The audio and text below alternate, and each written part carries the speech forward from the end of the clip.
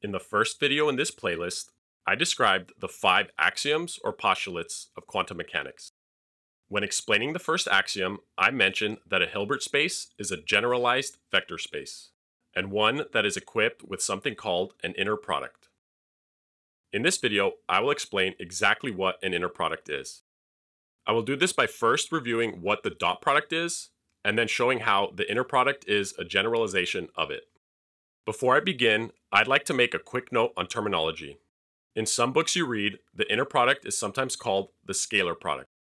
Now these both mean exactly the same thing, and the term inner product is used much more often. But still, scalar product shows up a considerable amount, so be sure to keep that in mind. Okay, so first, let's review what the dot product is. The dot product is an operation between two vectors that produces a scalar as a result. It can be defined in two different ways, both of which are consistent with one another. One way is algebraic, and the other is geometric. The algebraic version is defined as the sum of the products of the coordinates of each vector. So in the case of familiar 3D space, this would mean that you multiply the components of each vector in the x direction, y direction, and z direction separately, and then add them all together. Okay, so that's simple enough. Now for the other definition. The geometric definition is equivalent, but it does come with two distinct advantages. Namely, that it allows for a natural way to define a notion of angles between two vectors, and that it provides a natural definition for the notion of the length of a vector. Okay, so what is this definition? In order to take the dot product between u and v, first, bring them together so that the origin of each vector is the same. Then, project u onto v. You will get a new vector. Let's call it u prime. Multiplying the length of this projection with the length of v gives you the dot product u dot v. And if you use the definition of cosine, you can also rewrite the length of u prime in terms of the length of u, which results in u dot v also equaling the length of u times the length of v times cosine theta, where theta is the angle between u and v. So the relation between the dot product and this angle allows for a clear definition of what the angle between two vectors is in 3D space. Also, if you consider the dot product of a vector with itself, so the angle will now be 0, then u dot u equals the length of u squared. And so the length of u can then be defined as the square root of the dot product. So this means that simply by having the definition of the dot product first, one could use this to define the angle between two vectors and also define the length of a vector. This may seem like a pedantic and pointless exercise when considering 3D space. However, it becomes absolutely necessary when considering the Hilbert space that quantum mechanics operates in. Recall that the vectors in quantum mechanics are not vectors living in 3D space. Rather, they are abstract vectors living in a Hilbert space. So we cannot just use the dot product.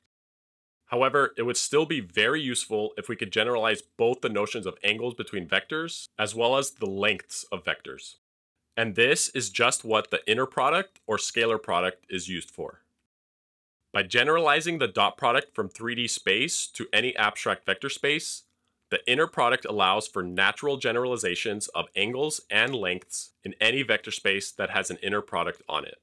The technical lingo is that a vector space is a specific mathematical structure that obeys certain axioms. And if you define an inner product on it, then you equip the vector space with an inner product.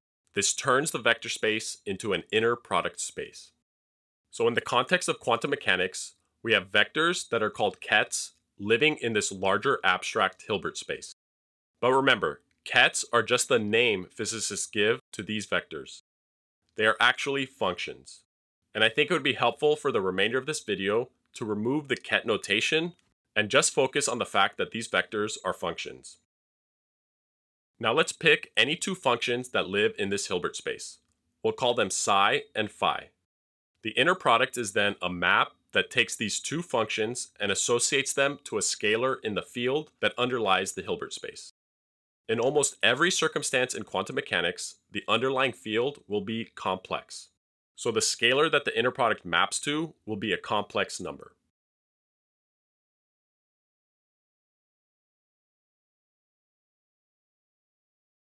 And there are 4 rules that this map must satisfy for all the vectors in the Hilbert space, as well as all the scalars in the complex number field. First, if you take the inner product of 2 vectors, where the vector in the second slot is multiplied by a scalar alpha, you can pull the scalar out and it will be equivalent to multiplying the scalar alpha by the inner product of the 2 vectors. Next, the second slot must be linear.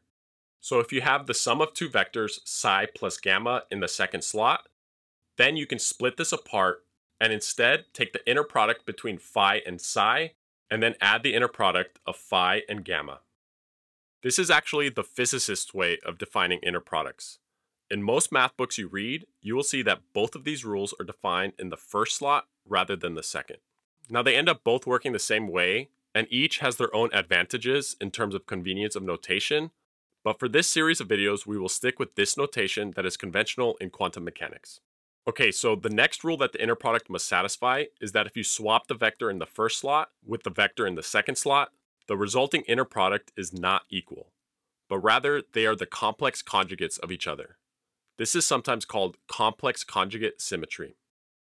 And finally, the last rule is that the inner product of a vector with itself is always greater than 0 if the vector itself is not the 0 vector. And this is equal to 0 if and only if you take the inner product of the 0 vector with itself. Okay, so there's the definition of an inner product in the context of quantum mechanics. Remember though, that one of our goals with the definition was to be able to use it to generalize the notions of angles and lengths, and we can do that as follows. In the abstract case, we won't necessarily have a notion of what any arbitrary angle is between vectors, but we do have a way of saying whether 2 vectors are perpendicular or orthogonal to each other, and that is if their inner product is 0. We can also generalize the notion of length by defining something called the norm of a vector. This is defined as the square root of the inner product of a vector with itself. So the norm of any vector is just the generalized concept of the length of a vector. So that's it for this video. Stay tuned for the next video in this playlist where I will explain what Dirac's Bra-Ket notation is, along with the mathematical reason of why it actually works.